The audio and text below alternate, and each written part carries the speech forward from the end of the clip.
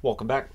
All right, so some more news of the day for all you fine people on the internet for your Monday, November the 13th. Starting off with New Jersey Devils news. So I'm wearing Devils, this of course being reverse retro colors, so it matches the Colorado Rockies, who moved to New Jersey, so it works. Nico Hischier will not play on their road trip, so that's bad news for New Jersey fans. The good news is it sounds like Jack Hughes is close to a return. Not joining the team for the game tomorrow, but he could play for them on Thursday. So the New Jersey Devils, who have definitely suffered without Hischier and Hughes, as one would expect, getting Hughes back will go a long way towards getting that offense back up to where it should be. Once Hischier comes back, Hischier helps at both ends of the ice, so we'll see what happens there. But yeah, let me know your thoughts. Jack Studnicka is on waivers, so the Vancouver Canucks deciding to waive him, and it makes a lot of sense. With the emergence of Di Giuseppe as a good forward for them, with Teddy Bluger coming back from injury as well, there's just only so many spaces on the roster. I would expect Studnicka to clear. Although he's young enough and he has the size, maybe somebody picks him up, but I think he probably does clear. If he doesn't, maybe he ends up back in Boston, but that would surprise me too. Boston's off to a great start. So, we'll see whether or not he clears. I wanted to clear something up a little bit here with the Hall of Fame. So the Hall of Fame inductions are today. This is, I think, why there isn't a game starting until 5:30 tonight. There's just the two games today. There's a discussion of how the NHL should schedule around the Hall of Fame. And then there's a lot of, well, the NHL, this is on the NHL. The Hockey Hall of Fame is not run by the National Hockey League. The Hockey Hall of Fame is an independent body altogether. The National Hockey League has no input on who does or doesn't get into the Hall of Fame.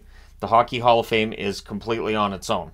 So while the NHL and the Hall of Fame work together on promoting nights like tonight, the NHL isn't really, I'm not aware of them making money off of it at all. When it comes to the ceremony and, everybody watching and all that, to my knowledge, there isn't any money that directly goes to the National Hockey League from that. It just goes into the Hockey Hall of Fame. So the idea of the NHL, making it so it's easier to watch, and why aren't they broadcasting it here and there? It's not a National Hockey League broadcast. So it would be sort of like saying, well, why isn't the NHL making it easier to watch the World Juniors? Why is it the gold medal game that there's still games? And it's a discussion we can have, sure, but it's one of those things that the National Hockey League doesn't have an official affiliation. There are just the two games tonight, and by the time they start, the Hall of Fame induction part's over. I will agree with calls that maybe on trade deadline day, they could make that a day where there aren't hockey games. And I say that from a perspective of not just for the fun of the trade deadline, but there's a lot of teams, a lot of players get moved, and I think it would make sense to have that day off so that guys can pack and get to their new team and just have that day to get ready for it. But at any rate, National Hockey League schedules games on both days. So good news for Seattle fans. Brandon Tanev is off the injured reserve. So now your fingers have to be crossed that he isn't going to get injured again this season. With the way Tanev plays hockey, it's a lot like his brother Chris in Calgary. They just play that style of hockey that injuries are always going to be a concern. But if they played in such a way that you don't have to worry about the injuries, you'd be disappointed. Because they wouldn't be running around the ice and doing some of the stuff that they do, which makes them so darned entertaining to watch. So we'll see how Tanev's return works out for a Seattle team that's been very up and down the last couple of weeks. Andreas Athanasiou is week to week with a lower body injury for Chicago. Hall is still day-to-day, so... Hall came... It's not week to week with Hall with the what looked like an ankle injury. But Athanasiou, it's more of a long-term thing. So it is week to week. It's bad with Hall that I'm like, okay, which injury is this? Right, yeah, the leg. Right, yeah, no, he hasn't come back yet. So just it's the third time he's been on the injured list. So apologies, but yeah, Athanasiou out week to week. Again, for Chicago, this is a year where there's not a lot of expectation with them, if any, and I don't think there's much at all. It's really about how's Bedard playing? Do you have him properly surrounded with the right veterans? I think Foligno's been fantastic, and I think Perry's been pretty good for them too. So just from a perspective of giving them that leadership and being a good example on the ice so far. We'll see how Chicago does without Athanasiou. Milan Lucic. So the other day during one of the Boston games, they had Lucic up in the press box during the game. Now, usually I get kind of a little antsy with that. Yesterday during the Chicago-Florida game, I was watching the Chicago feed, and I mean, you have Seth Jones' mom there, that's fine, but then you're not calling the action. So something we talked about before, where you're not calling the action. When Lucic was being talked to by Jack Edwards and by Andy Brickley, it felt a little different. Like, I think Lucic might have chops to be a good color analyst when his career's done. But it sounds like he's about a week behind in his recovery, according to Coach Jim Montgomery. And as a player gets older, that happens. The body sometimes doesn't want to recover as quickly as it might have when you were 10 years younger. So hopefully for Lucic, he's back sooner rather than later, because Lucic has been solid in their bottom six so far. Again, he signed a contract with Boston that is completely reasonable this year, and will probably finish his career as a Boston Bruin, which is how it should be. But yeah, he's about a week behind in his recovery. A little bit of setback there, and it happens. Elliot Friedman. So as the Chris Knobloch era begins in Edmonton tonight, Elliot Friedman basically saying the idea that Connor McDavid pulled the strings on this is not true. So there is a line there where Knobloch was the coach for Connor McDavid in Erie. So the idea that he would, go to the team and say, I want my coach. We've heard players that will maybe have an opinion on coaches before.